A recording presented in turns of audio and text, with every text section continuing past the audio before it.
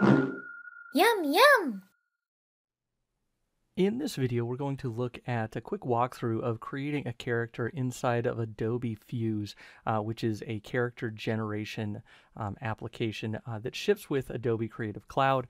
It doesn't install necessarily automatically, but if you go look on your Creative Cloud and scroll down to the applications that you can install, look for Adobe Fuse CC. It's a preview, so it's one they haven't fully integrated into the suite, but it is nonetheless there, and everything works well. This is actually something that Adobe had purchased, a company called Mixamo, so it was fully working technology when they purchased it. So it made it a little bit easier for them to integrate and bring this in because it was actually already a fully functioning thing. So we're going to look at creating a character and taking them and importing them into the Mixamo site, which will allow you to create a rig and export a character that you can pretty easily animate.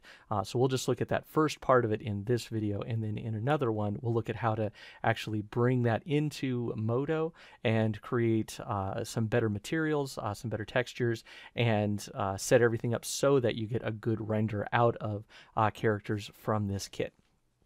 The general idea here is that we go through and select from some preset content pieces to create our characters, and then as we go, or at the end, however you'd like to do it, you can go through and create some adjustments to the shape of your characters in order to get them a little bit more fine-tuned for the way that you want them. Now, it's going to start with a stock set of character heads is where we'll start, and then we'll move down to torsos, arms, and legs and create those. And you can pretty easily mix and match the different character sets, but I found that you get a little bit better results if you use the ones that go with a set. So male scan 4 for the head is going to work best if used with the matching torso, arms, and legs. Now from there you can pretty easily go in and adjust the shape of them to get a character of different proportions, but they tend to flow a little bit better if you're using the ones that go with the kit. So I'm going to start here just with female fit A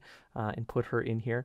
Now there are a couple of different kinds of characters. They're going to be the scan data ones, and then there are the other ones like this one. This is not based off of scan data, and depending on the look that you're going for, they'll just be a little bit different. The scan data ones tend to have a few more kind of general imperfections in the model built into them because they're based off of actual scanned people, but you can pick and choose the things that work best for you. So you can see that put in the head, and then it's moved us on immediately to the torso selection. You can always click back to the head down here if you want to go back and reselect, but this gives you everything you need to get started. So as far as navigation goes, if you click off of the character and then just click and drag, you'll get a rotation. If you right click and drag, you'll get zoom. And then middle mouse click and drag gives you the pan functionality to move around. So if you don't have a 3-button mouse, this can be kind of a pain to navigate in, especially with the middle mouse click, because then you can't zoom in on a character and navigate to one specific part. So just something to note there. You'll probably want to be working with a 3-button mouse on this. All right, so I'm going to go through and just use the actual same ones from the kit here. So I'm going to use female fit A for the body. We'll just drop that in, give it a second. We'll create the geometry, do the same for the legs.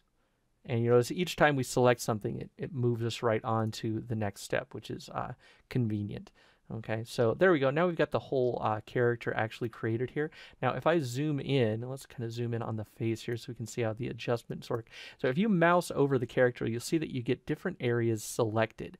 Okay, and each one of these areas can be adjusted kind of in a couple of different directions. So if I go to, say down to the chin area here, if I drag left and right, you can see it's actually going to pull the chin in or out, right?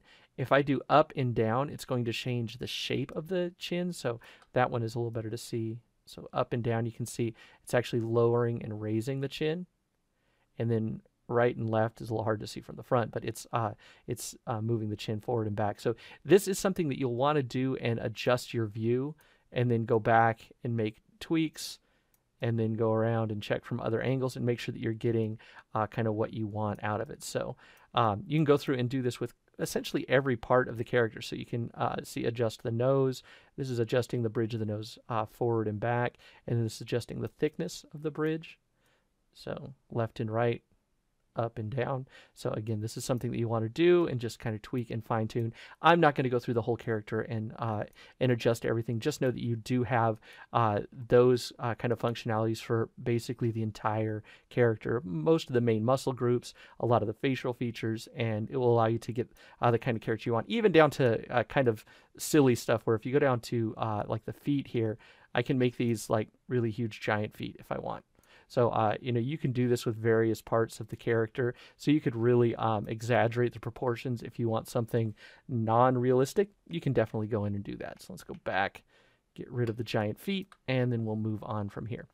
So the next thing you can do after you've done this, and you can easily skip over this as well, but there is a Customize tab here, which will give you a lot of the same control that you have when you're working with the kind of in model options. So you have a lot of the same stuff here.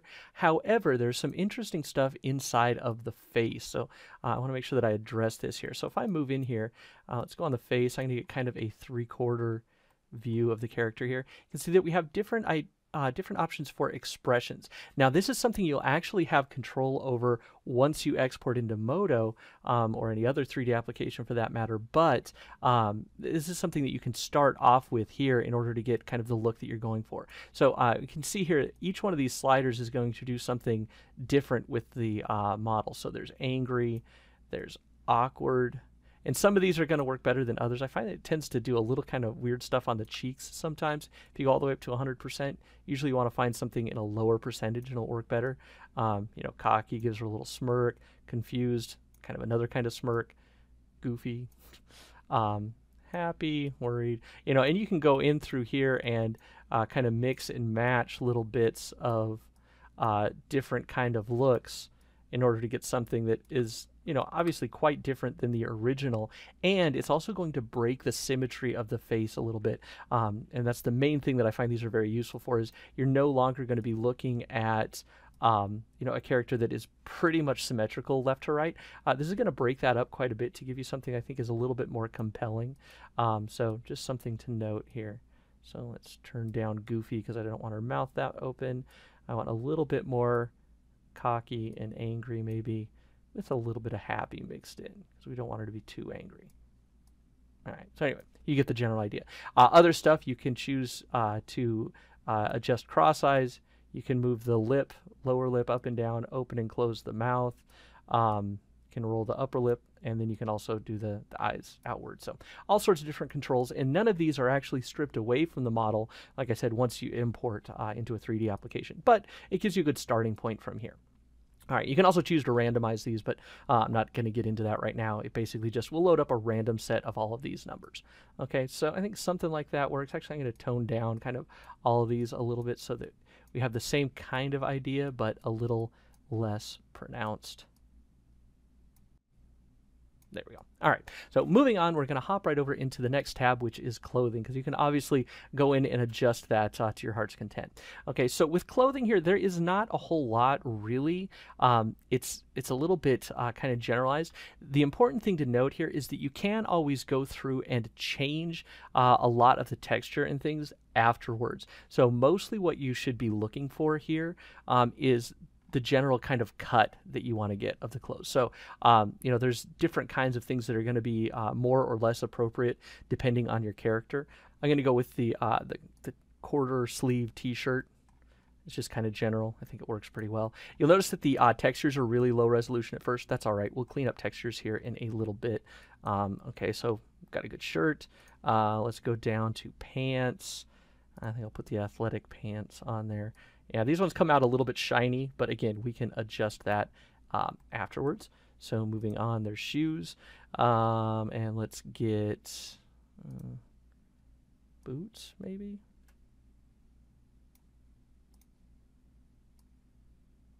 Those ones. Yeah, I think I'm going to go with the boots. Okay, cool. So moving on here, we've got hairstyles. Now, the hairstyles, again, don't give you a whole lot as far as what you're going to get straight out of the box, but you can look for something that is decent. We can make some tweaks in here and then make more tweaks inside of a 3D application. So I'm just going to go right ahead to a ponytail. Notice that the hair's like blonde, and that doesn't really fit, I don't think, with this character. I want darker hair. But we'll go ahead and we'll make that change in a moment. So moving on, we've got hats. I don't really want a hat for her. Eyewear, there's all sorts of different glasses, sunglasses, goggles, beards. I don't think she needs a beard. We'll continue on. Gloves, there's a couple different kinds of gloves. I kind of like these fingerless gloves. I think they add a nice, just a little bit of breakup to the character's hands. I think it works pretty well. The other thing is that the articulation on the hands in the rig that will be created is not super great. So I find that the gloves, some kind of gloves at least, kind of helps to improve the overall look, because you tend to get a little bit of roundiness on the joints anyway. And so wearing a glove actually hides a bit of that. Okay, so let's do that. And she doesn't need a mask, although I can show you what there are. There's different surgical mask, gas mask, that kind of thing. But you know, you get the general idea. You can go and put that stuff on as you want. Just note, if you're putting stuff like a full hood on or something like that, you may want to get rid of the hair. So just a note, you can get rid of any item that you put on just by selecting it and then hitting the delete key. I'm going to leave the hair on because I want to leave it. But if you want to get rid of something entirely, select it so that it highlights, hit delete, and then you're good to go. Okay, so the next thing that we're going to do here is actually go in and adjust texture. And there's a lot that you can do with the texture inside of here. And I'm just going to kind of touch on it briefly, because I want you to get the idea of what's possible. But there's a lot of kind of neat stuff built into here. So the first thing to look at, and this is something you'll want to switch, I would say, later, after you have kind of dialed in the overall details that you want, because it's going to slow you down as you're working. But before you're finished with the character, go through and set all of the textures to the highest resolution, which is 2048 by 2048. Now, if you don't see 2048 by 2048, that's not on by default. All you have to do is go to Edit and Preferences. And you have two options here that I think are a good idea to turn on. One is to turn your packed texture maps up to 4096.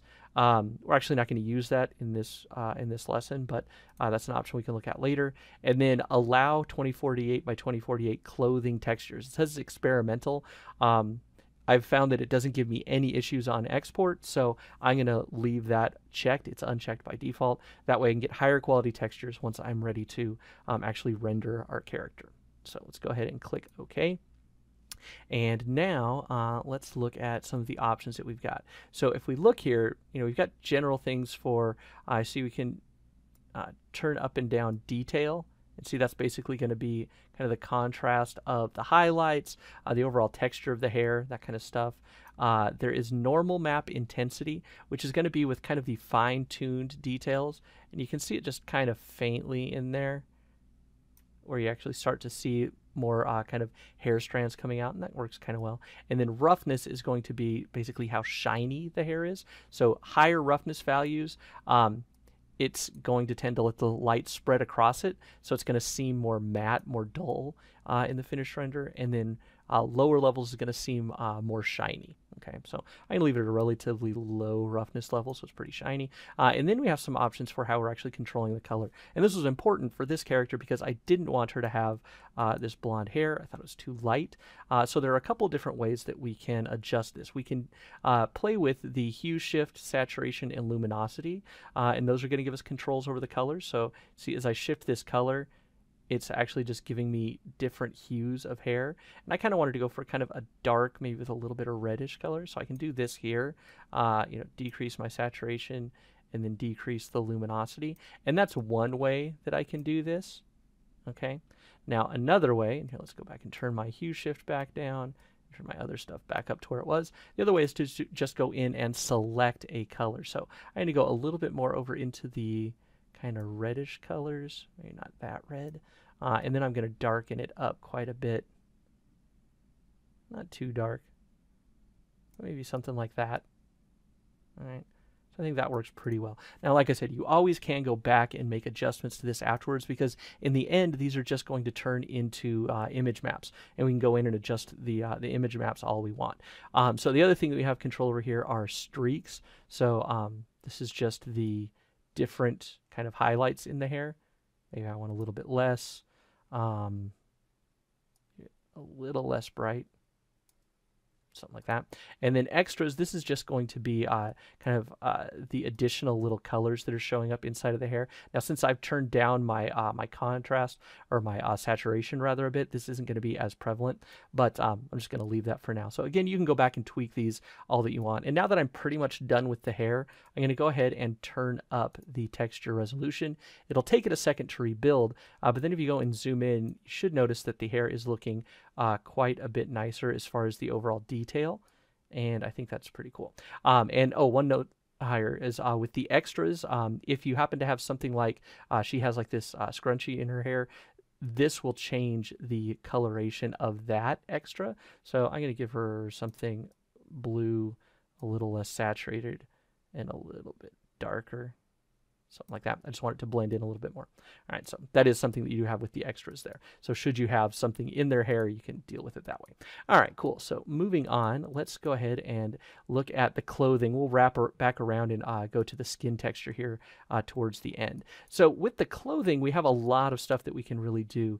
And the first thing I do is I'm going to increase my texture resolution, not all the way, but a little bit, up to 1024, so that I get some decent interactivity when I'm working on the textures, but also I still get to see some of the detail. Now, depending on the computer you're working on, you may need to turn that back down to 512 in order to be able to really see it, in real time very well. But, just play that by ear based on the system that you're working on.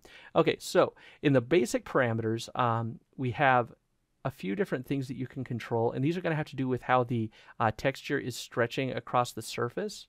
So you can see that based on this character, we were getting some stretching in the fabric right around here. So by increasing this input warp, it's going to do its best to kind of de-stretch that texture. If you go too far, it can tend to look kind of blurry. So that's when you have to adjust kind of a bit as you go. I think somewhere around there works pretty well. Strength of material normals. Now this is going to be the perception of kind of bumpiness in the texture. So if I take this and turn it all the way up just so you can see, it's going to be a bit heavier on the kind of the feeling of the texture. So let's turn up the base normals. And there you can see we're starting to get more of the feeling of kind of the texture of this. I think that's a little overdone, so I'm going to turn this down a little bit. I think something like that works pretty well. Okay, and then the last thing on here to look at is the overall roughness. Now, roughness has to do with shiny versus matte. Okay, so if I turn roughness all the way down, it's going to look like she's wearing glossy clothes, okay? Which for some of the different materials might work well. If I turn this all the way up to 1, we're going to get basically no sheen off of the clothing at all. And I think that comes out a little too flat looking. So, the default is in here around 0.5. Sometimes you can go a little higher and still get something kind of interesting. We're going to play with the dirt and wear on this, so it's not going to matter too much in the end. I think I'll just go for kind of middle of the road again, and we'll leave it there. Okay, so region scale, I'm not really going to get into much. This just has to do with tiling of the texture. Best thing to do is just kind of play with it a bit yourself, and you can get the idea. Cloth wear. Now, this has to do with adding areas of varying color to the actual texture, and this is an intelligent map. All of the next ones here that we'll look at are intelligent texture maps that will be based off of curvature and some other maps like that will help it to guide what's happening with the texture. So if I take here, let's close up this region scale.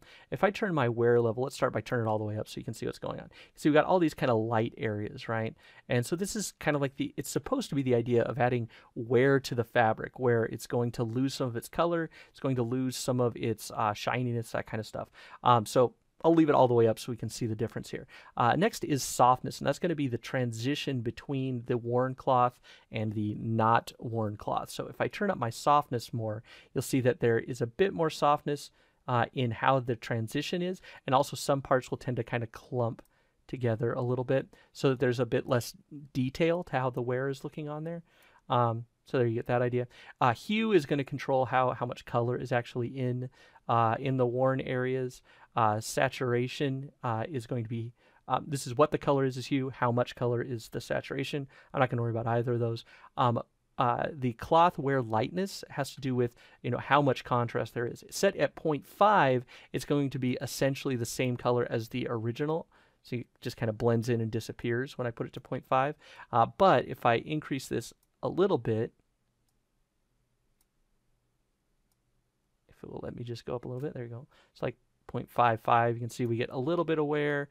If we go really high, it'll get white. If we go really low, it'll actually invert and it'll make the areas darker.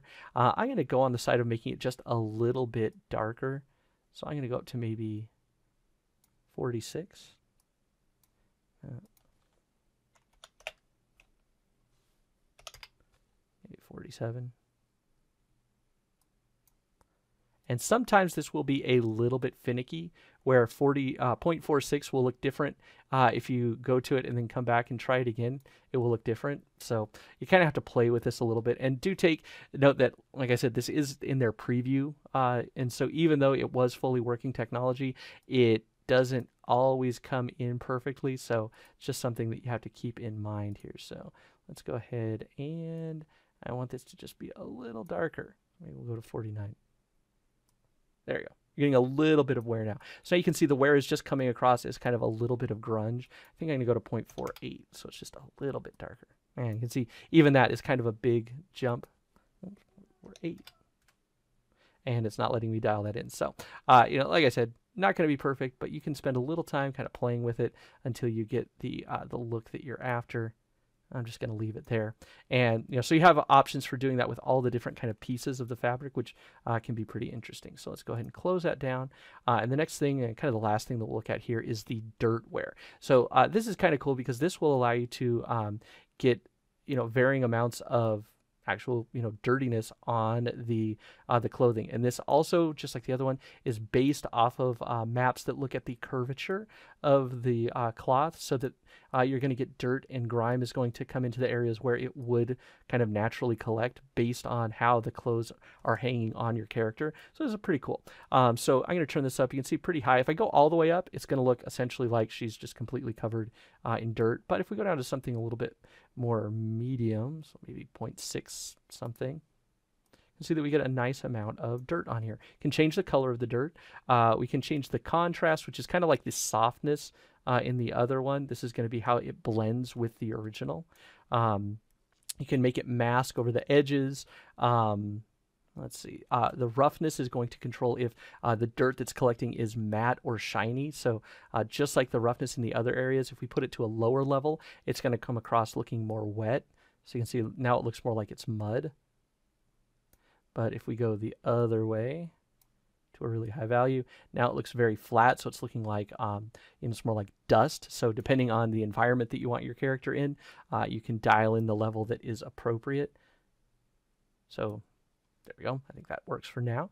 Let's continue on here. And, again, just like with the other stuff with the cloth, where you can dial it in for specific areas of it. So I think I'm going to just pull up the amount a little bit, the contrast maybe up just a little bit, and leave that as is. Okay, so now that I'm all done pretty much with everything going in there, again, I'm going to go ahead and bump up the texture. It will take it a minute to rebuild, and then you'll get all of your same settings, but applied to a higher quality texture. So I'm going to go ahead and do the same thing here with the pants, but I'm going to just fast forward so that you can see this all matched up when it's done.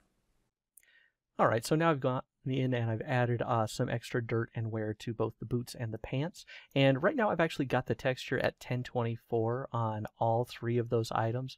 I found that you are a little bit more prone to crash if you're making a bunch of adjustments while at the 2048 by 2048. So we're actually going to leave it at that level until it's until we're all done, and then we're ready to export. We'll increase the resolution. So continue on. Now let's actually have a look at the skin. So now let's actually go in here and looking at the skin, we have a couple of options. So we can control the texture resolution. Same thing, I'm going to leave it at 1024 while we're editing, and then when we're all done, we'll increase that to 2048. But there is a lot that goes on with the skin texture, so I'm not going to go in through everything here today, but just so you get the idea, you've got overall coloration of the skin. You can do aging of the skin. See, I can make her look really old, which basically just has another normal map that lays on top, and this adjusts the intensity. I want to add a little bit of age, but not a ton.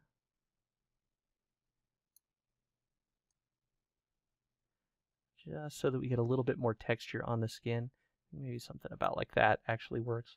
Just a little bit more. Okay, so you can go down and really just kind of adjust all of these as much as you want in order to see how this is going to work. Now, one thing to note is there is an option here for Bake AO in Diffuse. That's ambient occlusion, which is a kind of generalized shadow that comes from, if you were to have light coming from all angles, where would the shadows fall? So what this is going to do here, if I take this and we increase it, what you'll see is the areas that are more kind of concave, areas that are more hidden in, like around the nose, back here around the ears and things like that, we'll get a little bit of extra shade put onto those right on the texture. Now we're going to render with good lighting and stuff, so we're not going to put that in here. But if you're going to go to something like a real-time engine, that might be a good option for working on that. So mostly what I want to look at here is I want to look at the skin variation and then the sun effects, because we've got her with a lot of grunge and wear on the clothing. So we're going to kind of match that up with the character's skin. So what I'm going to do is I'm going to go into the skin variation settings, which are down here on the lower half of the skin settings. And the first thing you see here that I'm going to look at is the skin variation lightness. And you can see if I turn this down really low, you can kind of start to see we're getting kind of these darker areas, all right? So if I do the same thing the other way, you can see that we're getting kind of these more bleached out areas. So depending on what you're working on with the character, this could be something you could really use. So I'm going to go a little lower than the default, but not too low. Basically, I want to look as if, she's been out in the desert or something. And then we can also control the hue and the saturation. I'm not going to adjust those right now. I'm going to mostly go with just the overall lightness values. And I think that'll work. But if you want to give something like, here, let me crank the saturation for a moment. If you want to go with the idea that there is something kind of that has been collecting on your character. So in this case, I've got a lot of kind of brownish earth tones in there. I could go find something in kind of the earth tony region. It's going to be somewhere right about in there. And then obviously my saturation is a little too high. You can see as I do that, you'll notice it actually blends a little bit more. So in that case, I would want to pull the brightness down, or the lightness rather, down a little bit. And then you get the feel that this is kind of like dirt and wear coming from your character being out. So you have that here under your skin variation. That's just a secondary color that's going to lay on top of the existing color of your character. So a lot of other stuff here that you can obviously just go and play with, and I'm not going to worry about for now. Let's go ahead and close that up. And then we're going to look at the sun effects. So you can see here we've got a sun amount, we've got suntan visibility, and all the same kind of things: hue, saturation, lightness, sun blemishes. So we got all sorts of stuff that we can adjust here. So if I take this down, let's put the sun amount down to 0 just to start here. You see that we have a relatively even coloration across her skin, aside from that secondary color that we've added on. But if I increase this, and let's take the tan lightness and pull it down, you actually start to see these darker tones coming in. Now this is a little bit more subtle at its default settings of hue and saturation than the secondary skin color.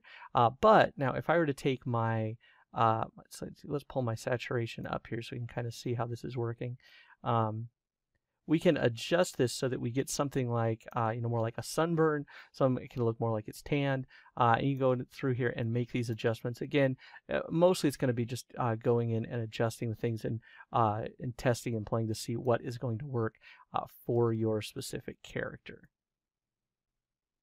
And keep in mind, as you make these changes, sometimes it's a good idea to do one thing at a time. Give it a second, make sure that you're getting a full update here. If you see a little spinny disk up here, it means it's actually updating the texture. So if you're going too fast at too high a resolution, one, you won't be able to know what the specific changes you're making are doing unless you're doing them one at a time. And two, you can actually cause it to crash, especially if you've opted to go up to the higher resolution textures before you're finished with the model. So I'm going to take just a moment here to finish adjusting the overall look here, and then we'll move on to getting ready to export the character. Okay, I think that about does it for our character in general. I've got the model pretty much where I want it before exporting. So, depending on the style that you're looking for, you have quite a bit of options for variation. You can change the coloring of all the clothing. You can change coloration for skin, hair, and everything else. But it gives you some nice starting points. And then you can go in and make it look better inside of your 3D application. So I'm going to go ahead and save this. It's important to remember to save. Like I said, this does get some instability issues if you're turning on the stuff like the higher resolution textures. But now that I've got it saved and I'm ready, I'm going to go ahead and increase my textures. I'm going to go through and do this on all of the pieces, and then we're going to be ready to export. So let's go up to 2048 on all of the separate pieces here. And you notice it will just remove the texture entirely for a moment, and then it will actually just go back and reapply it because it's creating an entirely new image map to go with this. So let's go ahead and set all these up. Alright, so once you have your characters built and all set up and customized inside of Fuse, we can now take them and export them. So in order to do this, we're going to use the Save to Mixamo option. Now you have to make sure that you are using Adobe Creative Cloud and that you're logged in to the Creative Cloud app so that you can actually upload this. So I'm all logged in, so I'm going to go ahead and click Save. And then you'll get a dialog box here to name your characters. So let's call this, this is kind of my Lara Croft character, so we'll call this Tomb Raider. There we go. And we'll click Save. And now it's going to take this and it's going to export it and upload it into the Mixamo site so that we can actually go ahead and work on it. Now sometimes this will take a minute to upload, but once it's all set, it will go through all the steps that it needs to be able to prepare your model on Mixamo to actually start applying animation data to it and to export a rigged character that you can animate inside of another 3D application. So once this is all done, it will pop up to the Mixamo site. Now one side note here, I did have to reduce the resolution of some of the textures, so I left the shirt at 2048 because that's going to be something that you'll see a little bit more often, as well as the texture for the skin, but I put the pants and the boots and the gloves down to 1024 so that way it did happen to upload a bit better. Before it would just hang on the upload, so if that does happen and you're trying to upload and it's not going through, then you may need to lower the resolution of some of your textures. So let me get this window size so that it fits in here, and as soon as this is all uploaded, it's going to pull it into the auto rigger, which is going to take and apply a real standardized skeleton to the geometry that you got. Now since this is geometry that was created inside of Fuse, it's pretty much set up pretty well to just work directly with Mixamo. So we'll give this a minute to import, and then we'll look at the options for setting up your rig and then attaching some animations. Alright, so now my character's in. Now, they're not going to look exactly right here inside of this real-time preview, but you don't really have to worry about that. Textures will look the same way that they did inside of Fuse, and then they'll look even better once we actually get them set up and optimized for a real 3D application. But this is going to give us a couple of different options. Now, one here is to include facial blend shapes, and we want to leave that on because that will give us the opportunity to do some facial animation inside of a 3D application. If you turn it off, it will make the model a little bit lighter, but you lose those options on export. Now the next thing that you can look at here is the detail of the skeleton. So there's a default standard skeleton that's going to come with hands that have fully rigged fingers so that you can adjust the hand positions.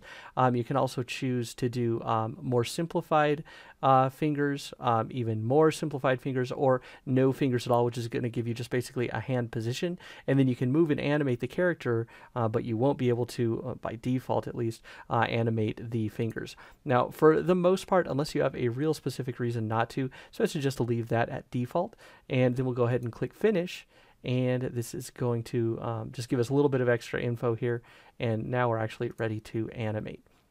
So what you'll be greeted with here once you have your character set up with the rig is a bunch of preset poses and animations that you can apply right to the character. So poses are going to be static, so if you just click on them, it's going to actually put the character into that pose. Now some of these poses may or may not work well depending on the actual textures and models that you have set up. Now once we get this into Modo, we're actually going to turn it into subdivision surfaces. So some of these things like the knee joint looking kind of rough here with the low polygon count will be fixed, but some of the stretching and things like that, you just have to kind of play these things by ear whether or not they're going to be appropriate and look good on your character. Notice that also this doesn't work super well with the way that the ankle works with that boot, so it looks almost like she's broken her ankle, so that wouldn't be a good one to use. But you can kind of click through here and fairly easily find stuff that will work for your character. See, so that one actually is looking pretty good. All right, so if you want to just get some dynamic poses, you can pretty easily go through here and find some stuff. There are also animations. So I'm going to click over to just animations here, and then I'm going to look down and find, see, one where she's in place, but something like a static pose. There you go, talking. So she just posed and has some hand gestures and she talks. You can see the number of frames for the animation down here. There are some things that you can adjust here, and these are real simple controls, and they're just basically click and drag. So I'm not going to go through these here, but you can play with these to kind of adjust your character as needed. So there are a ton of animations here, so just know that you have a lot of options that you can work with. You can also type in stuff in search. So if I put in something like idle, it's going to give me all of the idle poses and animations. So if I were to take something like, oh, here you go, Ninja Idle, I like that. So that's actually a pretty cool one. So when you find stuff that you like, you can just click Add to Pack, and then it's going to put that in there and attach it to the character. Now, I'm not sure if this one's going to work with her boot, but I don't know if I'm going to be focusing on her shoe anyway. This would be more like if you're focusing up here, this one's going to work pretty well. But you can go through and you can add as many poses as you want here to your character, and then those will be included in a pack, and you can download them for use inside of 3D. So I think I'm going to put holding idle in here. Yeah, that's a pretty good one. Go ahead and add that one to the pack, and we're just going to click Save or Add to My Assets, and then we can go to View and Download, and we'll have our character here. I can choose Queue Download. I'm going to leave everything here at the default settings, and then we'll just click on Queue Download again, and now you can see I've got my Tomb Raider here. It's processing. As soon as that's done, we'll get a download button, and we can take that, and then we can pull the FBX into Modo. And really, that's it as far as the basic work goes. So once you actually have your character done and designed in Fuse, it's pretty easy to take and bring it in, add in any animations that you want or poses. Now, the cool thing is you can also take and delete any of the animation that comes in, or you can do a character without any animation on it, and then you can animate them. The rig that's attached will fully import into Modo so that you can start animating right away. So that does it for this one. I'm going to do another one actually getting the character into Modo and some of the options that you have to make it look better, including adding subdivision surfaces, cleaning up the textures, improving the materials that are attached to the textures, and generally just getting something that is going to render a bit better. Thanks, and I'll see you guys in the next one. Yum, yum!